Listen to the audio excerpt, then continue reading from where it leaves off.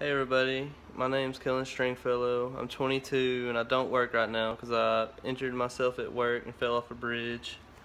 But I plan on getting a degree in surveying and mapping. Something about me that's maybe interesting is I used to skateboard with my friends as a hobby. A movie I identify with is Smokey and the Bandit because I always wanted this car when I was growing up. And a moment I'd like to change if I could go back is not falling off that bridge because it limits a lot of options for work. And that's pretty much it. Well, that's it.